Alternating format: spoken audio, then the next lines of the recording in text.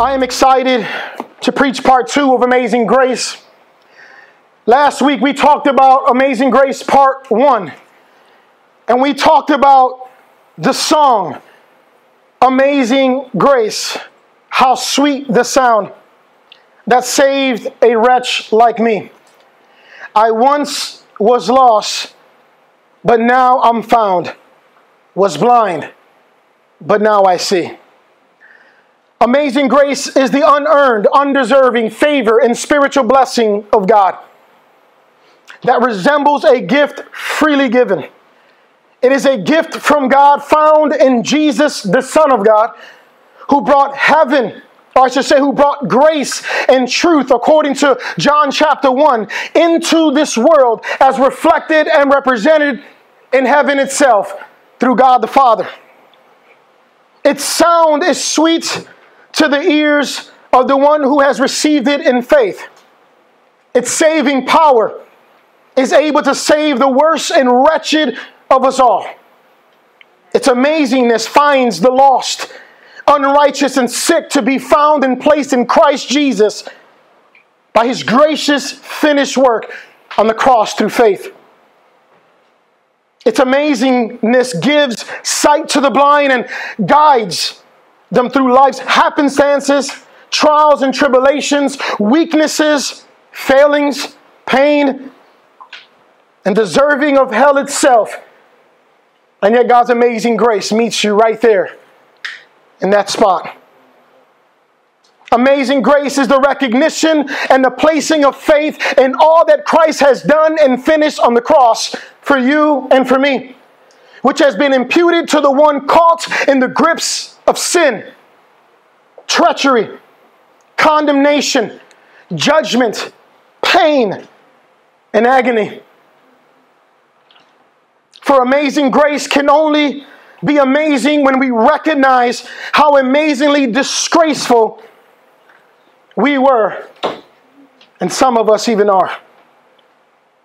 It is then and only then that the grace of Jesus Himself permeates our soul unto true repentance and salvation as our faith responds to the sound of amazing grace of Jesus the Christ. If Jesus was the one, according to John chapter 1, to bring in and present to the world grace and truth, that means that every time we see the word grace, and as it's explained through the Word of God, especially the letters of Paul, it is an indication for us to look back at Jesus, the one who is grace, the one who is truth. The Bible says, I am the way, I am the truth, and I am the life, speaking of Jesus Christ. And so grace itself is found in Jesus Himself and is manifested in the very life to which He showed us as being 100% man and 100% God. When we study the precious Gospels of Jesus Christ, Matthew, Mark, Luke, and John, what we see is grace living and walking and breathing, and with a heartbeat, with a voice, and an individual that is not scared to meet sinners right where they're at, including prostitutes and tax collectors and different kind of individuals, lepers and those that were outcasted. Jesus Christ, never mind, the man of grace who brought grace in, the one who is grace, never mind to step into someone's house and say, I'm spending a night. But that's a wicked man. Yeah, I know. And my grace is sufficient to find this individual in his wickedness and take him to a place that he thought he never could make it or earn or even deserve in that sense. We're talking about God's amazing grace found in Jesus Christ. But this song, written 1977 by our brother that we talked about, Newton, last week, every time he thought about this song and he began to sing it, it was a reminder of the pain that he went through as he was growing up, when he got saved on a ship to which he almost died on, and he gave his life to Jesus Christ. But from there, God began to work with him, and grace began to do a mighty thing in his life. It was not until years later that he really dedicated his life to Jesus Christ and repented for being a slave trader and owner of slaves themselves. It would be slaves who would then adopt the song of amazing grace as they were going through the pains of being chained and locked down and sold as some kind of meat on the market. It was in those times that they began to sing the same song he sang and wrote. Oh, amazing grace, how sweet the sound that saved a wretch like me. They began to sing this song because they thought about the essence of the man named Jesus Christ, who would one day return and take us into heaven. They sang this song as a reminder that no matter what they're going through and no matter what they did, grace is able to meet them in that very position or that very pit to which grace found them in. Whether it be the bottom of a ship, from slave traders taking them from Africa to America or wherever the destination was, Britain or whatever the destination was, grace would find them in that place. And it would be grace that would say, I was lost, but now I'm found. Was blind, but now I see. The second part of this song, as you guys see on the board, is the second verse, if you will, of the song Amazing Grace. The first part of the song, Amazing Grace, is a part that is sung to position the singer and hearer to the essence and reality of God's amazing grace. The moment we sing Amazing Grace after this sermon series, we should be able that the moment grace comes up and you hear amazing grace or grace itself, that it should take us to the very face of Jesus Christ, the one who is grace. No matter where you're at, no matter what position you're in, grace always meets us there. The first part of this song of Amazing Grace explains the initial reaction of God's amazing grace in the life of the one who had put their faith in Jesus. Amazing grace found us in our particular situations. It found me in a jail cell fighting a heinous crime to which I thought I was undeserving, unearned. Even to the point that when God spoke to me in that jail cell, 1999, the summer of 1999, that I thought He was there to kill me. Because I didn't understand amazing grace. But it was amazing grace that would find me in that cell and position me in Christ in the heavenly places, even while I was still incarcerated. And so wherever this amazing grace found you in your particular situations or geographical locations and state of emergencies and showed us the face and heart of God Himself, when you go back and look where God found you and where God saved you and you meditate upon it, for many of us it brings immediate tears to our eyes because we think about how insignificant we were. We think about how disgraceful we were. We think about the very depths to which the grace found us and the very gutter of the streets of Chicago or wherever you were at when grace found you. It reminds us of Jesus and His grace to look beyond our sins and iniquities and to save a wretched man and woman like us. From hearing and receiving God's grace, it led to the salvation of our wretched lives and lost state apart from Jesus, to which He, the one who is grace, Jesus the Christ, allowed us to be found in Him. We were blind, walking through a fallen world, heading to destruction due to sin and separation from God. But now we are able to see as we walk by faith and not by sight in the grace of our Lord Jesus Christ. But grace does not stop there and cannot stop there. You see, if you only allow grace to take you that far, you would fail as you begin to go on a journey without Jesus Christ and without even realizing it. Because if you don't take grace beyond that point, you only have a superficial salvation that doesn't take you to the end like only grace can. And some of us sing the song, Amazing Grace, how sweet the sound that saved a wretch like me. I once was lost, but now I'm found. I was blind, but now I see. And if you only stop at the fact of God giving you His grace and finding you at a treacherous place, a place of no return, a place that you only can look up and find grace, Jesus putting His hand out and saying, let me do unto you through my grace, to which is sufficient in your life. If you only stop there, you will never know the fullness of where grace can take you.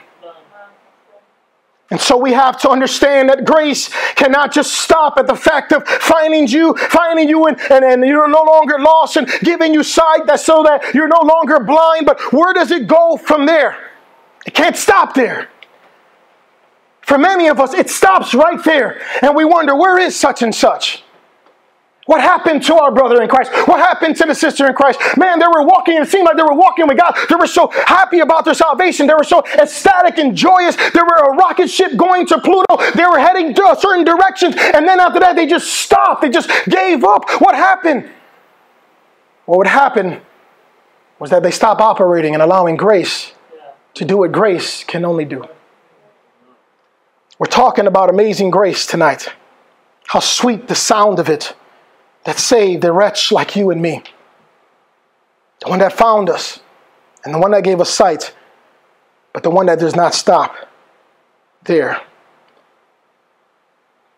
And so we have to understand that God's grace is not just for salvation. I want to say that again. God's grace is not just for salvation. It is not just to find the lost and undeserving. It is not just to heal us from our blindness and give us eyes to see. This only explains God's grace in regards to what God's grace has done for us. But God's grace also helps us to do unto God. You see, without the second part of God's grace, taking you to a place to which we now do unto God, we only find ourselves as consumers that only take from God rather than give back. See, it is grace that would allow you to receive the grace of God for forgiveness of sins unto salvation. But it is also that grace that takes you to the other side of it that says, God, what do you want me to do for you? You see, many people stop at the first light, but they forget that grace takes them to a place where we begin to do things unto God. It teaches us. And so the song Amazing Grace continues as the words on the screen says, "'Twas grace that taught my heart to fear, and grace my fears relieved. How precious did that grace appear the hour I first believed." Right there lets us know that there's a grace that saves us in the first section, but there's a grace that teaches us how to do unto God in which He has already done unto us. And so I want to be able to dissect this second part or the second verse of Amazing Grace scripturally to see what is this grace supposed to teach us? What was this brother talking about as he was writing this song or this hymn as a pastor to a congregation and singing it aloud? Can we grasp and capture the heart of this song that has been reserved for centuries? What is God trying to tell us about amazing grace? And so the first part, 'twas grace that taught my heart to fear. And so Romans 5:6 says this. You see, at just the right time, when we were still what? Powerless. Let's try that again. When we were still what? Powerless. Christ died for the ungodly.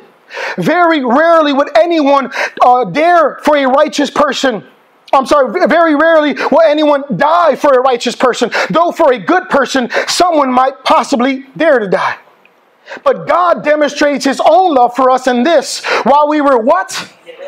Yet sinners. Christ did what for us? He died for us. There's an essence there of amazing grace that Paul is trying to get us to see. It is a grace that takes us not just from realizing that God has given unto us His own Son who brought in grace and truth, that takes us from a state of lostness and lack of being saved and unable to save ourselves to a state of being now saved and placed in Jesus Christ, that now He lets us know this part of amazing grace that begins to do something in us that is then transferred back to God as a response of His grace. And the thing we see here is that God's grace teaches us humility. You see, when we see the verses for what they are, that God saved us while we were yet powerless, and God saved us while we were yet still sinners, we see the fact that and recognize that in God's grace, when He found me, I was powerless to do anything for my life to be saved. I was yet still a sinner. But Jesus, He still died. And He showed me something about grace that wants to teach my heart to fear God Himself. Yeah. You see, we can stay at the first encounter with amazing grace, but that grace wants to take us to a place to which that same grace teaches us the very things about God. Yeah. It teaches our heart to fear God. And so grace teaches us humility in that there was nothing that we could have done to save ourselves. We were powerless sinners without wisdom, knowledge, and understanding. Amazing grace, hear this. Amazing grace finds us where we are, in a prison cell, on our deathbed, in our condemnation and punishment and even self-mutilation. Thoughts of suicide. Amazing grace finds us in that place. But there's something about Jesus that when He finds us in His amazing grace, that He's willing not to leave us in that same state. Amen. You see, amazing grace will find you where you are, but it will never leave you as you were. It will find you as you are in that state, and then it will take you to a place to which transformation begins to happen in and through your life. That is amazing grace. And it's very specific in this song to which God is trying to speak to our hearts about, that this same grace will come into our hearts and it will begin to teach my heart to fear. To fear what? Or for that matter, to fear who? Look what Proverbs 9:10 says in the Amplified Version. The reverent fear of the Lord, that is worshiping Him and regarding Him as truly what? Awesome. Amazing. None like any other, is the beginning and the preeminent part of wisdom, its starting point and its essence. And the knowledge of the Holy One is understanding and spiritual insight. Oh, there's something about fearing God when the amazing grace comes into your life and takes you from salvation to actually works in that sense, where faith and works combine together to produce the very image of God to which He's transforming you to be by His amazing grace. Yeah. Some of us, we can't even see Jesus inside of us because we never step from this point to this point where we allow amazing grace to transform our hearts to fear God. Reverential fear. It's a reverential fear. It's a starting point. And its essence is for us to fear God. Why is that? Why would amazing grace come into our hearts and teach our hearts to fear God? Because it's a reminder that when God saved us in this state right here and found us where we were geographically, positionally, and the mindset to which we were in, that same grace would take us to another place that would teach us that up to that point, I was relying upon my own wisdom, my own knowledge, my own understanding to live a life that was only being led by destruction and sin itself, to now leaning in the fear of God. Because grace have captivated my heart to such a degree that it now teaching me how to fear God. How do I fear God? By submitting to His wisdom. What is wisdom? It is the act of applying the knowledge of God to our lives. Look at what the verse says right here. It's a reverential fear of the Lord. That is worshiping Him. What is worship? Where the word worship comes from? It comes from the word worth. To give one worth. He is worthy of me fearing Him and submitting to Him and humbling myself, that I acknowledge His wisdom and His knowledge and understanding and apply it to my life. He says the beginning of the preeminent part of wisdom, its starting points and its essence and the knowledge of the Holy One is understanding and spiritual insight. Is recognizing as we get to know God and His amazing grace, that we see how amazing Jesus Christ is, that we get to know Him and we understand Him, and because we fear Him, that according to how grace is teaching us to fear Him, that we submit to His wisdom as we deny our own wisdom. You see, it is a reminder for grace to teach our hearts to fear God, so that we won't go back to the point to which He's taken us from. He might have found me in a prison cell. Oh, but He set me free and put me in the heavenly places in Jesus Christ. He might have found you in a prison cell in your mind, and a prison cell of your emotions, and a prison cell of your circumstances, and a product of your environment and culture and society. And He says, listen, I love you so much, and my grace is so sufficient, and my grace is so amazing, that I'm not only going to find you in this place, but I'm going to take you to places that reflect heavenly places in Christ Jesus. Would you allow me to do that? But the only way that we can get to that point is that we have to get to a place where grace is no longer give me, and I'm going to respond whatever way I want to do. No, now it's like, God, I receive your grace, and now will you allow your grace to teach me, my heart, to fear God Himself. See, some of us need to go back to the heart of worship. And I'm not talking about praise and singing songs and things like that, but the heart of worship that teaches us how to fear God. That's what we're missing in the church. We're missing that in our society. People don't know how to fear God anymore because the church has stopped fearing God, because they're now relying upon their own wisdom and their own knowledge and their own understanding. We don't know who's who anymore. We don't know where is grace. Because grace just looks like a credit card that I can swipe anytime I want to and just charge my card and say, well, grace it. Grace it here and grace it there and consume it here and buy this here and do this here, and whenever I want to indulge in my flesh, I'm going to do this here, and whenever I want to do whatever I want to do contrary to the Word of God, I'll just add a little grace card there. God understands, and God is like, no, that's not grace. And it's definitely not amazing grace.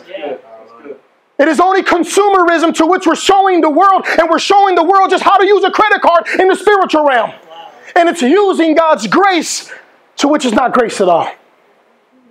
But when we honor God and see what grace, amazing grace truly is, we're able to allow that grace to save our lives, but not stay there. As we said, it will take us to a place where grace starts to teach me and to teach you how to fear God.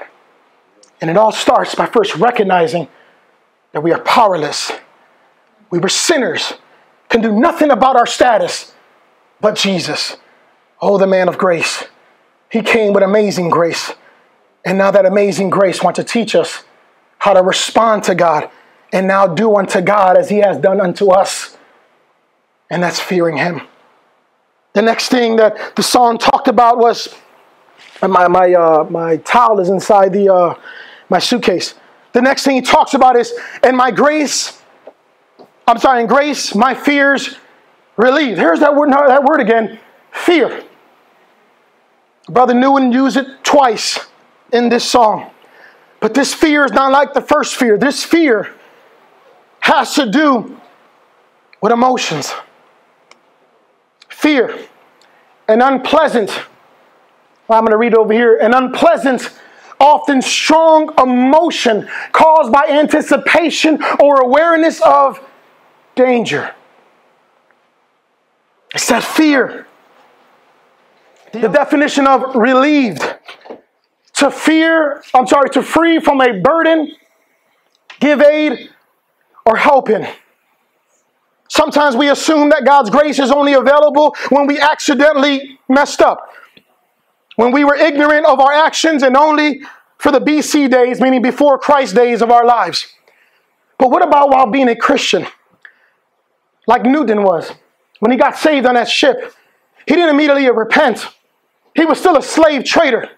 He still went home and seen slaves get beaten and mistreated. He still was operating a ship, and even some people are saying he was a captain of a ship. He was still going back and forth and slave trading human beings, Africans, back and forth. And I could just see him looking back and just thinking back, and it's like, man, God, is your grace still sufficient even now? Where I profess to be a Christian and got saved on that ship, but then I continue to go forward, and your grace continue to teach me about being, seeing and not being blind anymore, being found rather than being lost. But God, I did some things along the way. Is your grace still sufficient? Is it still able? It is at that time where many of us answer the question and we say no. Grace is no longer sufficient. And so now I must depend upon myself and do it my own way. I have to find a different way outside of grace. And we start going back to works. The very works that had us separated from God anyways. The very works that could never bring us close to God, let alone bring us to a point of deserving God's grace. If anything, it causes us for us to be resisted by God and His grace, because He resists the proud but gives grace to the humble. And so what is being proud? That God resists us. It's very simple. It's attempting to do works to gain God's grace that can only be given freely, recognizing that you are an unearned, undeserved individual, and so therefore can never work for it. That is why God resists the proud, and He calls them proud, because they're resisting His very amazing grace. It is the same grace that found me in that jail cell, and it's the same grace that finds me today. And still does what it is meant to do. And that is teach me to fear the Lord and remove the fears from my heart. And so what happens? Look at Romans 8:1, Amplified Version. Therefore there is now no condemnation. There is no what? No guilty verdict. Some of us need to say that out loud because you think it's not true. Some of us sin so horribly this week that you're wondering, can God possibly forgive me? Is His grace still sufficient? It may not be sufficient for me no more, because I'm willingly sinning now. I'm dealing with some addictions and I'm going through some things. Is God's grace still sufficient? Let us read this out loud. It says, therefore there is now no condemnation. It is what? No guilty verdict. No punishment. Let's say that one more time out loud. No guilty verdict, no punishment for those who are in Christ Jesus. Do you see who it's only for? Yeah. It is only for those who are in Christ Jesus. So then we must ask, who is Christ Jesus? What did He bring? What did He offer to the table? We go back to John chapter 1. It says Jesus Christ brought grace and truth. So it's saying only for those who are in God's grace. God's amazing grace that is found in Jesus Christ. There is no condemnation, no guilty verdict, no punishment for those who are in and found in God's grace.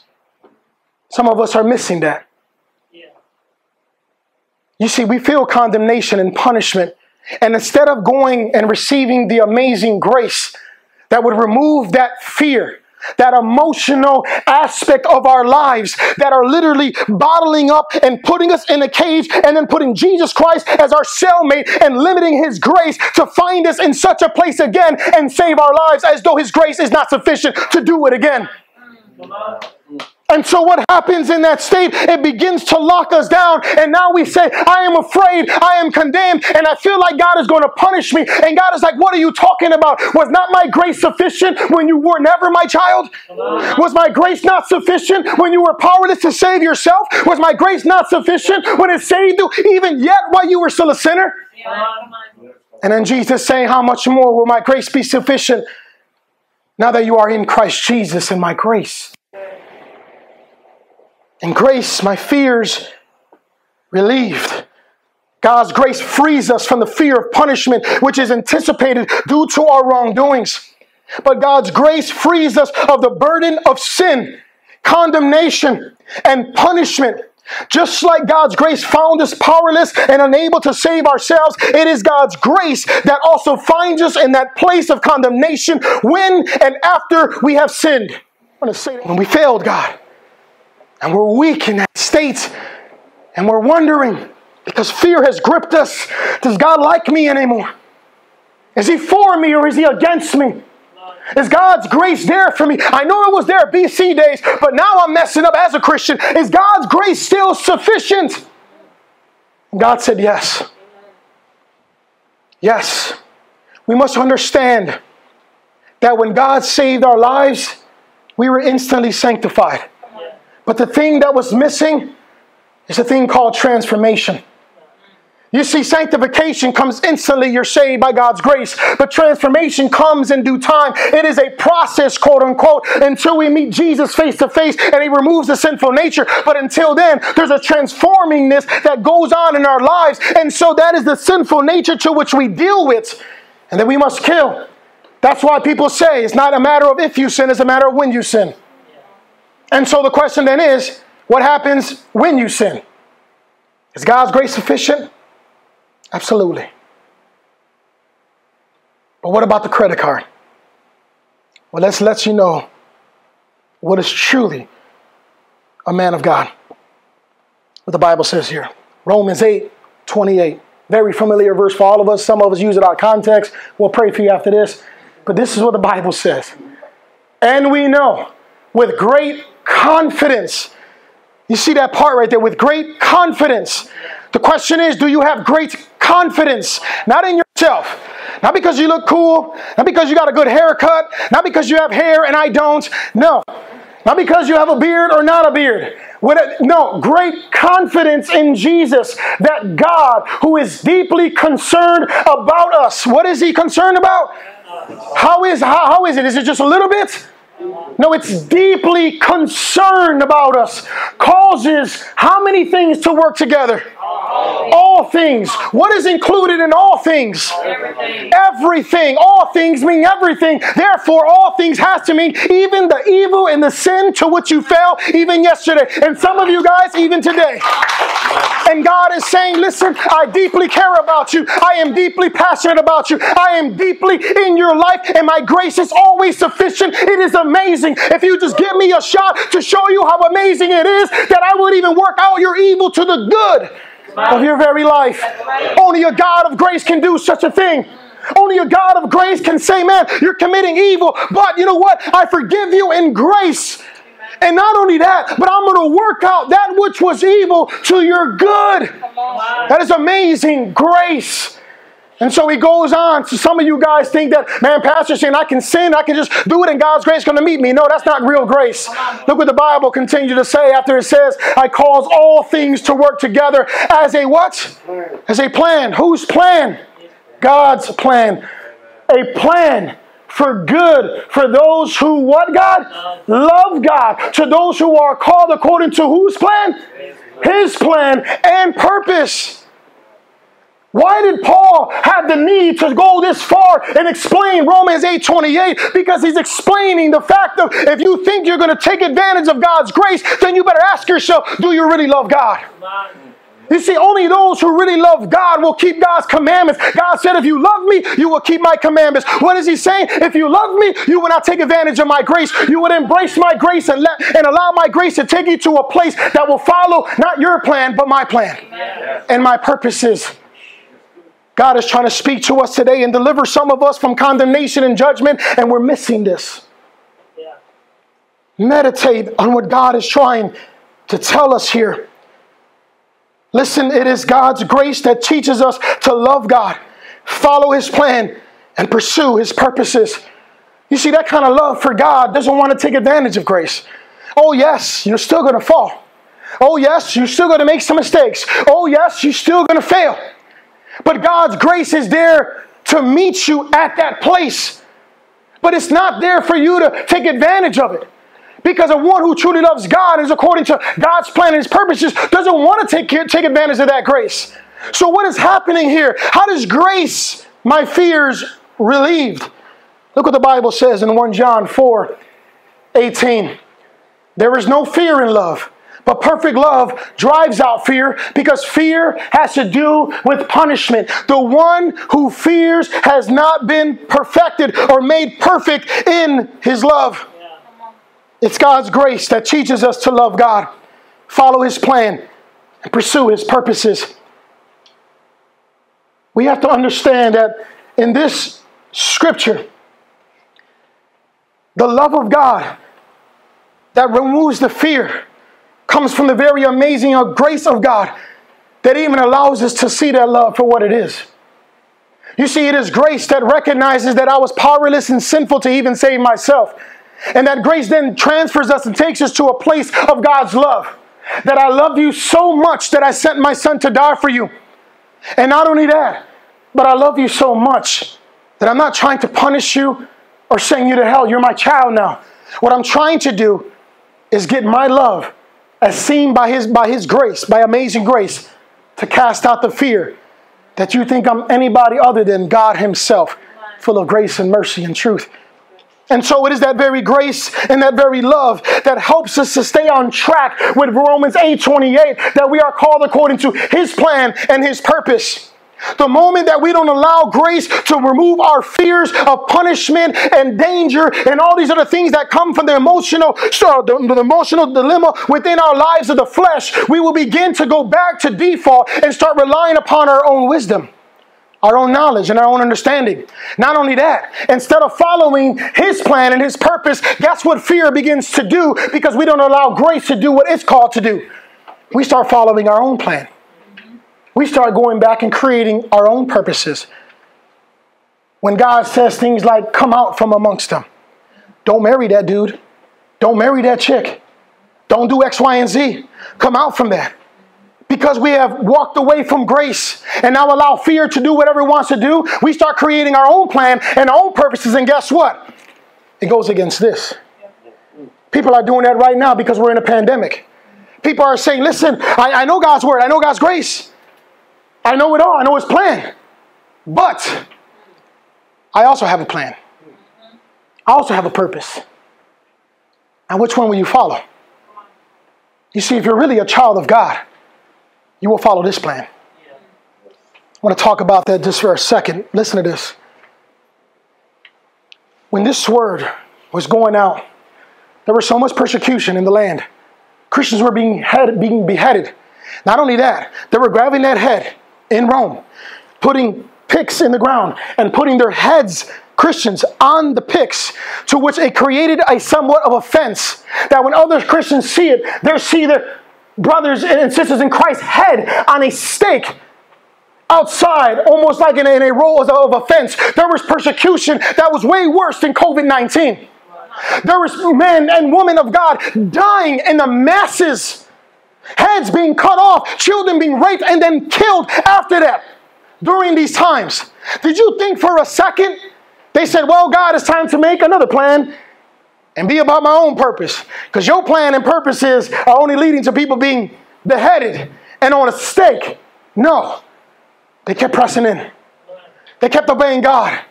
There wasn't a little, man, God, I can't go to church. Man, God, I can't do God's will. Man, God, I'll holler at you next time, God. When everything calms down, when people stop dying and being persecuted and martyred.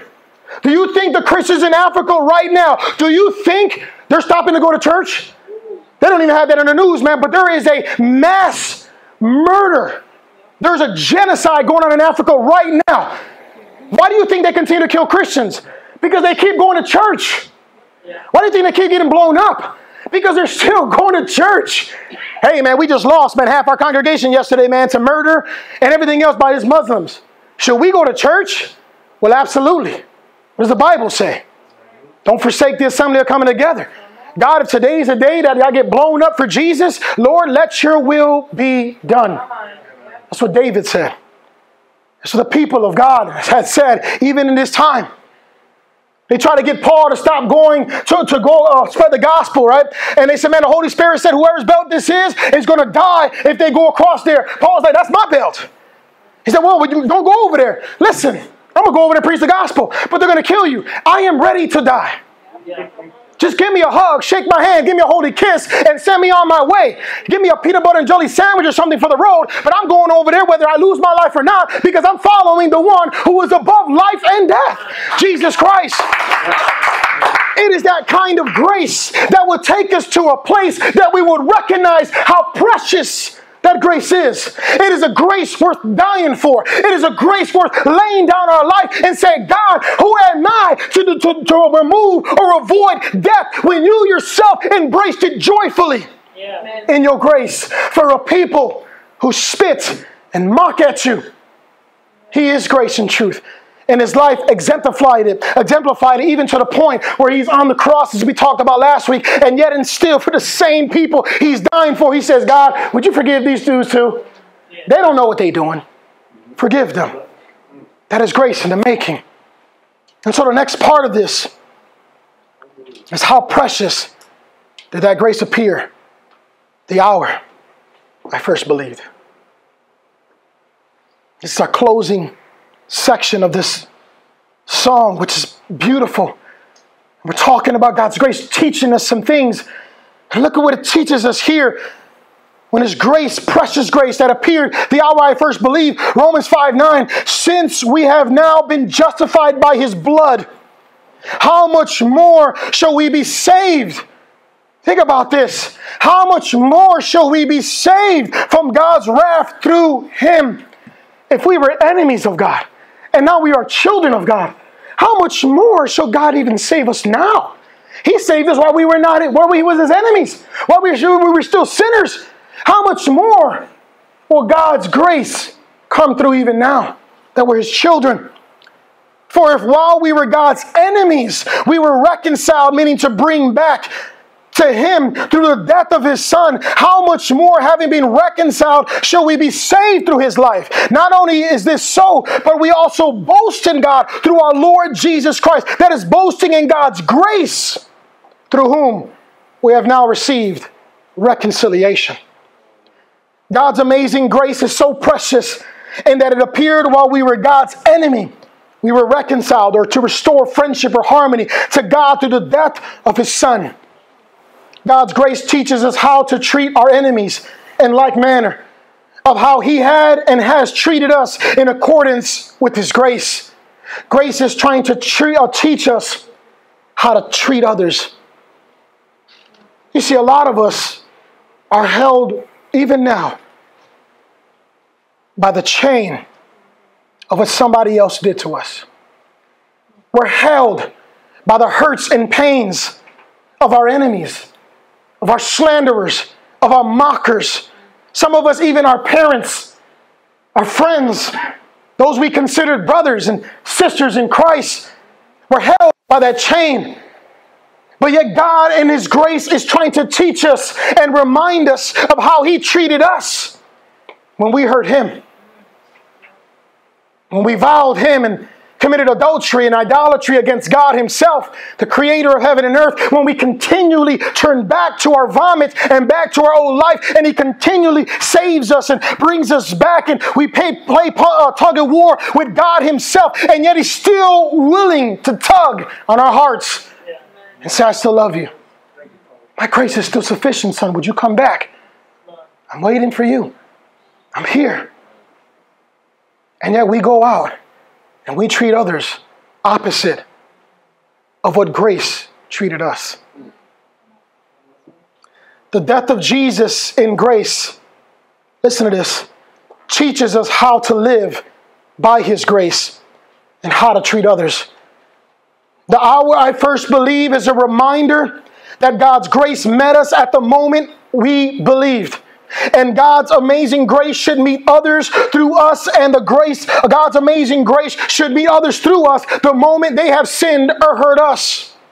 You see, the reason why we are hell-bent and held on to this chain of the hurts of everybody around us, because it is in these times where Jesus is trying to teach us even now in the society to which we live in, racism and hate and bigotry and all these other things are on the rise. A false love, a false grace, and a false forgiveness, and a false culture against God is met with judgment, rejection, ostracizing, instead of grace of Jesus Christ, so they too can be saved. And so we have to understand that when we recognize how precious the grace of God was and is in our lives, He will teach us to share and express that same precious grace with others. Many of us are bound by the hurts and pain caused by others that limits us from the precious grace that was given and shown to us despite all the ways we have hurt God. Has anybody hurt God in this place? If I take a census, I'm pretty sure some of y'all hurt God today. Whether it be at work, when you resembled God in the wrong way, when your manager crossed you the wrong way, by the words you said on traffic, when somebody cut you off or put the brakes on you and you son of a biscuit, or whatever y'all said, the other word, right? You stupid, gave them the bird or whatever the case may be, and we're like, ugh. And God is looking at you like, son, that definitely does not reflect my grace. What happened? Talk to me. And God, I can't talk to you right now. I'm disgraced right now.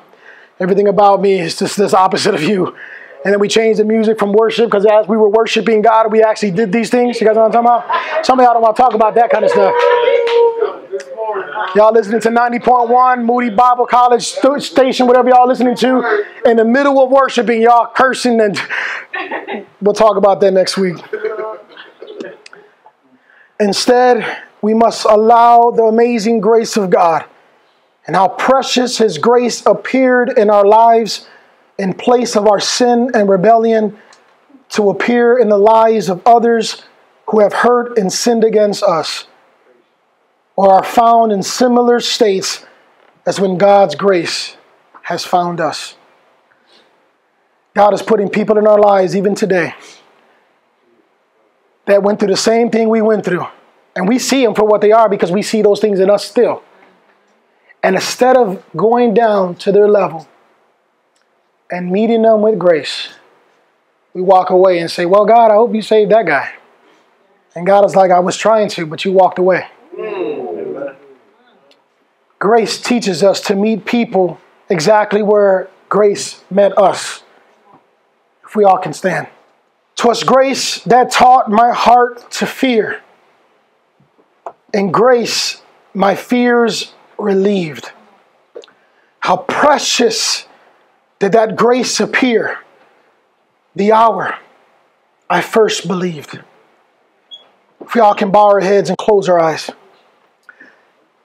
Tonight, would you begin to allow the amazing grace of God to not just do for us, but to teach us to do for God and others by and in His grace. Unearned, undeserved favor and spiritual blessing. Would you allow God's grace to humble you and teach your heart to fear God? Would you allow the amazing grace of God, your fear be relieved, to free you from the burden and give you aid or to help you even now in the status and position that you are in? If you're dealing with sin and whatever it is you're dealing with, would you let God meet you right now in that place? He's not afraid. Would you allow the precious grace of God to appear in your life as you put your faith in Jesus and allow that same grace to appear through us towards others who have hurt and sinned against us? Or release and also be ready to allow the precious grace of God to appear to others who may be in the state when grace appeared in your life.